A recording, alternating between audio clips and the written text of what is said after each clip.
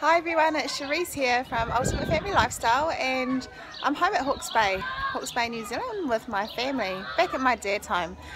And we're pretty lucky today because he has put down a hangi for us. So a hangi is the traditional method of cooking food in the ground that our ancestors, who are Māori, have always done. So it's a tradition that's carried on. So it's Sunday, instead of having a hangi, instead of having a Sunday roast, we're having a hangi. And I've just actually documented it and put a bit of an edit together so you can see exactly what happens. Alright, see yous. Hope you enjoy it. So the first thing you need to do is pull the rocks up. Here's the food that's being prepared. It looks so good. And here's the rocks, man. They are burning hot, so hot, white hot, some of them. Then here's my dad actually just spreading the heat around through the rocks. And we cover the food, pick it up and put it back in the hole. So once the food's in the hole, what we have to do is we have to get the wet sacks. So these sacks have been soaking in water, and we cover the food so that it creates steam from the heat that's underneath. And it's actually the steam that is trapped inside the hole that cooks the food.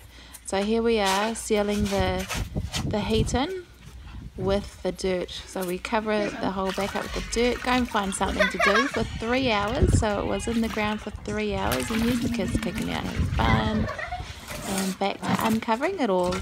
So this is the testing time. It's always nerve-wracking to see if it's cooked well through, it's not burnt. So here we are uncovering it, and the men are getting ready to pull it back out again. So dirt off, covers off, and out comes the food. Here it is delicious.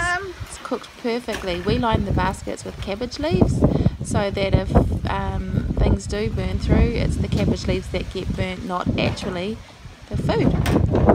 And that's it. So there we are, that's the aftermath. This is the cooked food, and it's time to carve up the meat and then dish it out to the kids. So there we are, that's it. It takes about 3 hours for it to cook in the ground.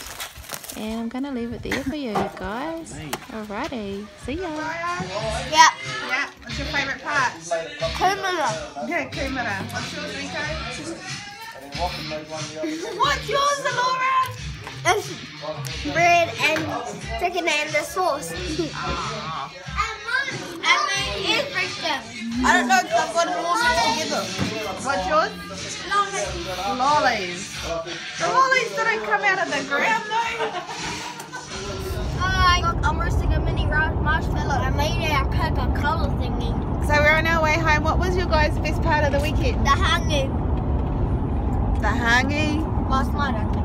Last night? What did we do last night? Have a party. Who for? And then And what about it? it was yum. It was delicious food, and I had sick and like I got the ice cream. Yeah. Enjoyed that. That's how we do hangis in our whānau. Obviously back in the day they used to have to heat the rocks through old-fashioned firewood, but it's quicker for us to do it with the diesel burners at home. Yeah, so talking with the kids, there was a bit of a debate as to what they enjoyed the most.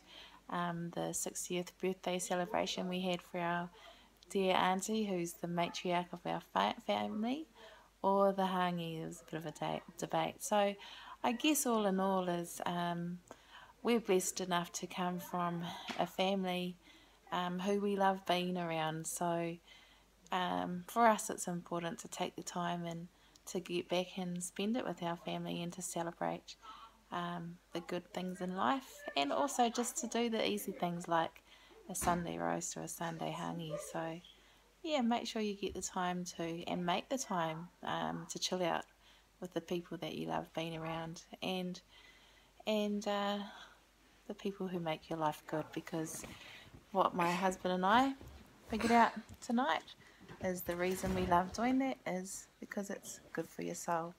Alright guys. Here's majestic. So this is my family. I think I should die. Okay, we're going to sign out. It's bedtime. See yous.